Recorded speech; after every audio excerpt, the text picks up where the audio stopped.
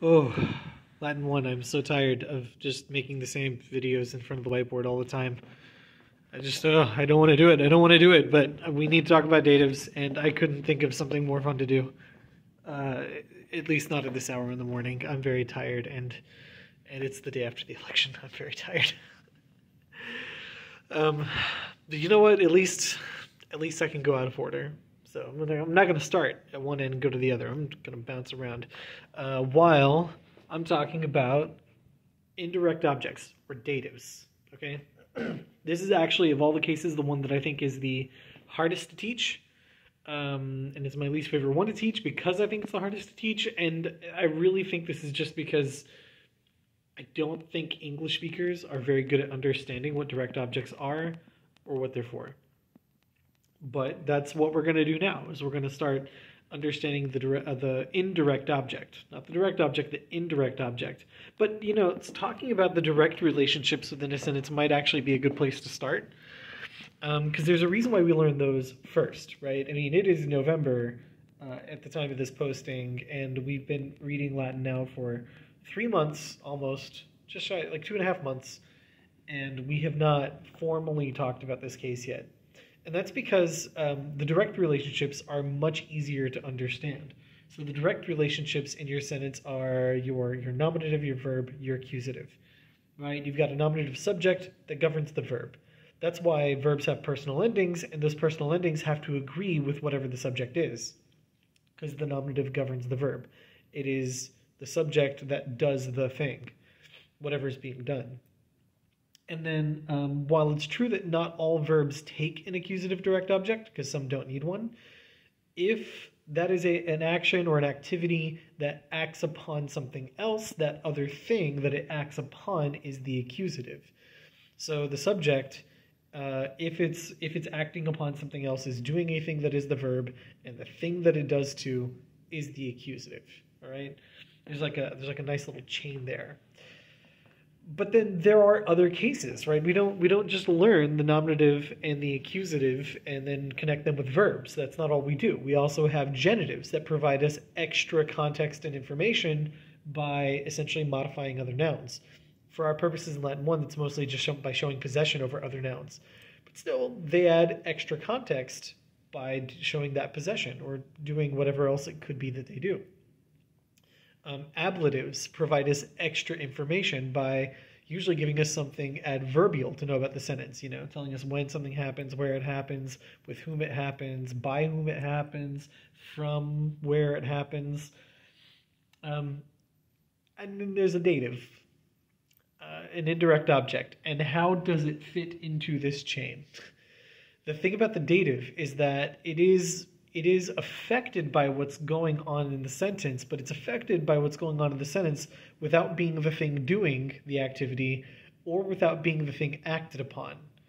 It's just affected by it. It's just related to whatever is happening. And the way that we show this in English is either by word order or by using the prepositions to or for. That's how we do this in English, is with those good old words to and for. All right? And you're not going to have these in just any sentence. It's actually not just because, it's a little headier to understand that we put this off. We also put it off because you're not going to see them as often as you see these more direct relationships. Specifically, you're going to see it with things like verbs of giving, speaking, showing, where essentially the dative is a recipient of something. So in this particular example, it says, because the statue was falling all the time, notice my imperfect verb there, the sculptor gave his letter of resignation to Cornelius.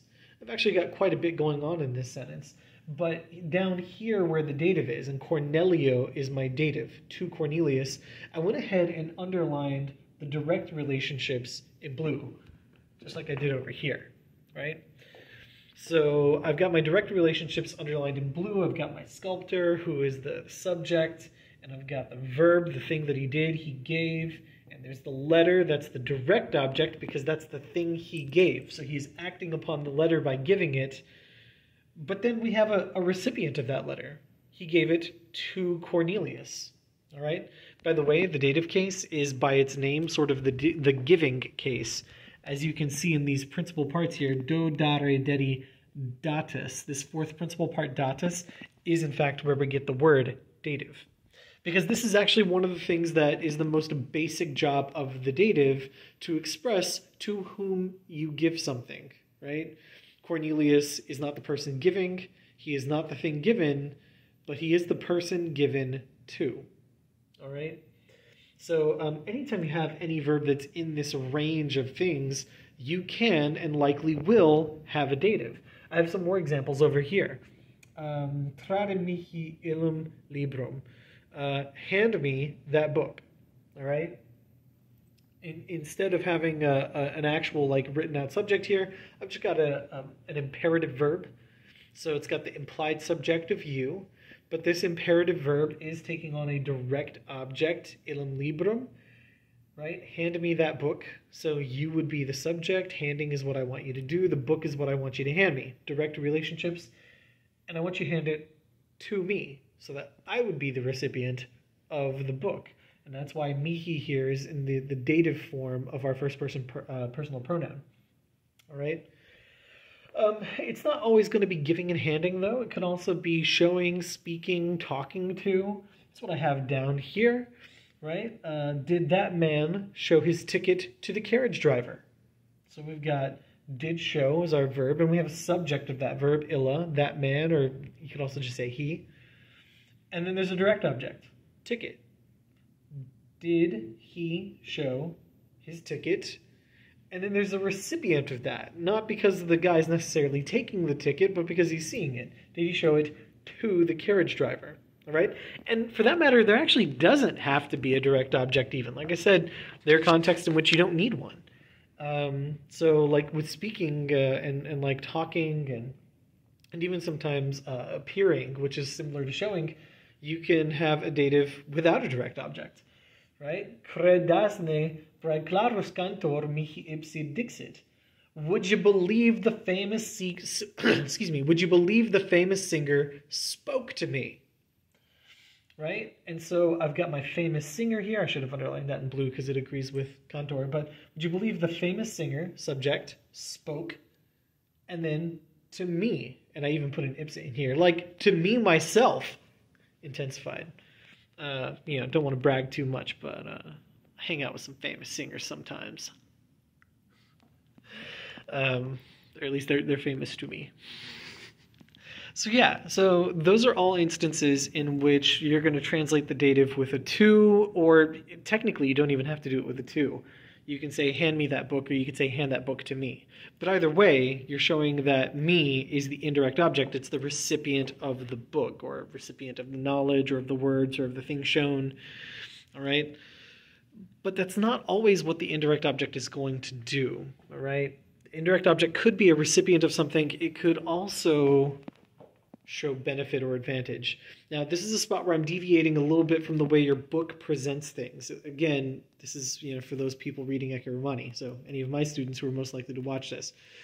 They don't use the words benefit and advantage when they explain the dative, and I actually think that's a mistake. That's why I do use the words benefit or advantage when I describe the dative, because where you could be a literal recipient of something, you could also just be the recipient of the good, or it doesn't even have to be literal good, it could actually be bad.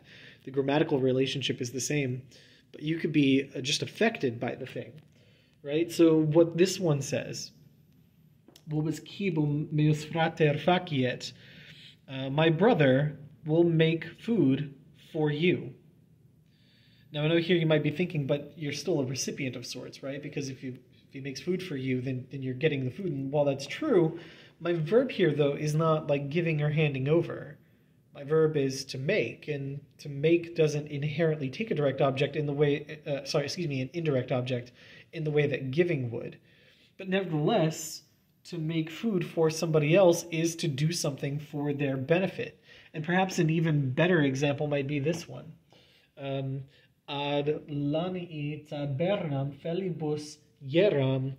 I had gone to the butcher shop for my cats. My cats are not in any way being directly affected by me going to the butcher shop. because they're not the subject. I am, as implied by my first person verb. They're not the object because there's actually no direct object here anyway. To go is intransitive. It can't take a direct object. There's a prepositional phrase for where I went, but the main idea is just that I had gone somewhere. But I did it for the benefit of my cats, and that's why phelibos is in the dative, because I did this thing for them. All right? Now, if this is still a little hard for you to get your head around, one way you can test a sentence to see if what you think is an indirect object is truly an indirect object and not something else is you can flip your sentence around and make it passive. These are all active sentences. In Latin 1, we only see active sentences.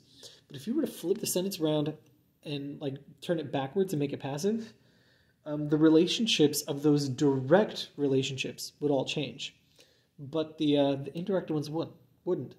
So, for instance, over here where I say the sculptor, there we go, the sculptor gave the letter to Cornelius, if you flip that around and make it passive, then what was the direct object becomes the subject, what was the subject becomes an agent, but the indirect object will be the same. If you don't know what I mean by that, here's what it would sound like. Instead of saying the sculptor gave a letter to Cornelius, it would suddenly be a letter was given by the sculptor to Cornelius.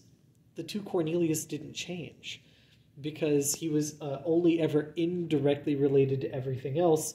And so even if you express that idea differently, the indirect object remains an indirect object. A letter was given to Cornelius.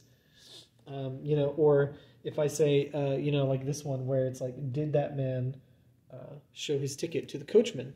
Again, if I flip that around and make it passive, it would say, like, was the ticket shown to the coachman? The ticket might turn into the subject, but to the coachman stays the same.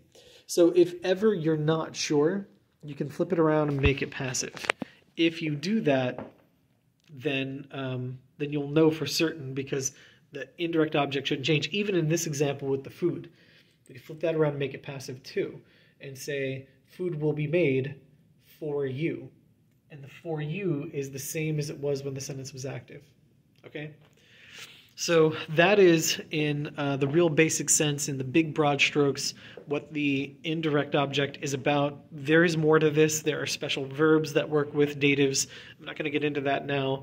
That's something we can talk about in class. There are also some more complex things that you don't need to know in Latin 1, so we won't talk about those either. However, if you're in Latin 3 and you're watching this for a quick review, there is a video coming for you on datives really soon as well. In fact, they might even get uploaded on the same day, because if you're in Latin 3, then you do need to know those more complex things about the dative. Anyway, I will talk to everybody later.